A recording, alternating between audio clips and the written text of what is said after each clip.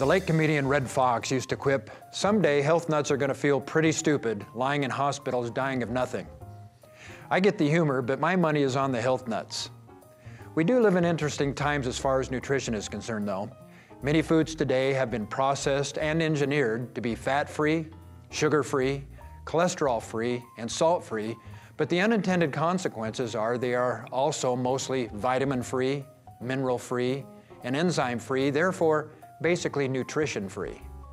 Enzymes are very specific kinds of amino acids or proteins that act as catalysts that are involved in virtually all physiologic processes in the body. The vast majority have scientific names that end in the suffix ACE or ASE. There are about 2,500 to 3,000 known enzymes, but Dr. McCullough feels that there may be another 50,000 that are not yet discovered. Many enzymes are involved in the digestive process. They break down foods into smaller molecules that are more easily digested and absorbed. Generally, proteases help digest proteins, largely in the stomach. Lipases in the intestine help to digest fats, while sucrases are for sugars, amylases for processing carbohydrates that starts with the saliva in the mouth, and cellulase helps break down fiber. There are classes of enzymes that offer antioxidant and anti-inflammatory protection. Still others support our immune system. The lion's share of enzymes are produced in the pancreas and are involved with a wide diversity of activities in the body, such as energy production, hormone regulation, transporting nutrients into and waste products out of the cells, fighting infection, and increasing the efficiency in oxygen utilization. There are endogenous enzymes which are produced in the body and exogenous which must be supplied in the diet. A number of processes impact the production and action of the essential enzymes. It's a regrettable reality that the body's natural enzyme production begins declining after your early 20s. By the time a person reaches their 70s, they may be only producing a third of the enzymes that they need.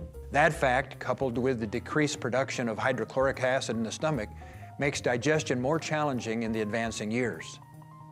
Our internal pH and temperature can have a positive or a negative impact on our enzyme function.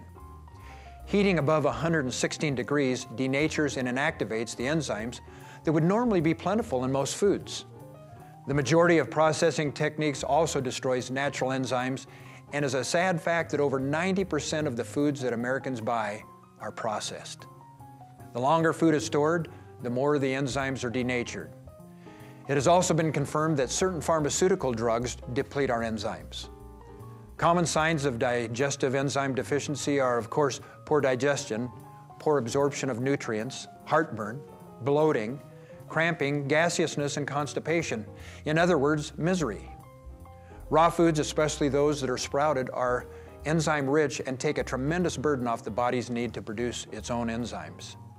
I recently read that ideally, it's recommended that we get 75% of our digestive enzymes from our food.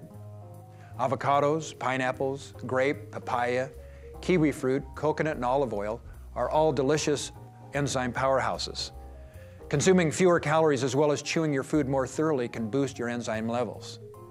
Oral administration of enzymes is beneficial in conditions like lactose intolerance, pancreatic insufficiency, and indigestion. Now, by design, I've way oversimplified the body's enzyme activity. In reality, it's much more complex, and there are many more things involved, such as cofactors, coenzymes, substrates, thermodynamics, and modulation.